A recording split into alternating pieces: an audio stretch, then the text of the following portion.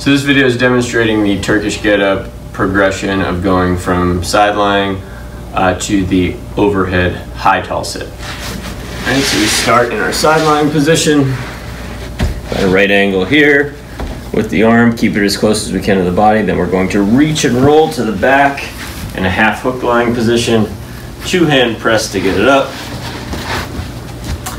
Hand comes down, and then we're going to do an oblique bridge to get to the elbow. So this would be the overhead low tall sit. And then now we're just gonna pivot on the outer part, the pinky side of the hand, to straighten the elbow, and this will get us to the overhead high tall sit.